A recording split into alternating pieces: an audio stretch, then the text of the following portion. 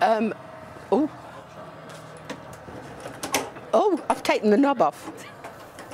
Problems experienced by elderly drivers, often made worse by stress or anxiety. But could there be a remedy? Researchers at Newcastle University have developed a mobile laboratory. They're testing older drivers and developing technology to help keep them on the road for longer. Behind me is the test lab that they've developed to do this. Do you want to tell me a little bit about what you've been doing here? Sure, we're investigating how we can keep older drivers on the road for longer, driving safely, because as you get older, people become more nervous about driving, they're concerned about driving on fast roads. And obviously I'm dressed up in all this kit. How's this going to help you test my reactions and things?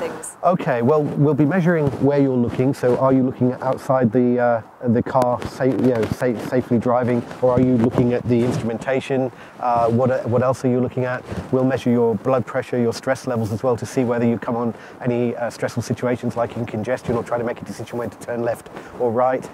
All kitted out, it's time for a drive in the mobile laboratory. Okay, shall we start the car?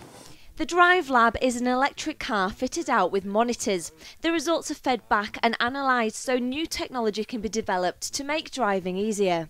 From the breathing rate and the heart rate, you can extract stress values, and so you can understand what sort of stress is placed on the driver at certain points. So we're hoping to be able to build technologies to reduce this stress. If you reduce the stress, then it helps people drive easier.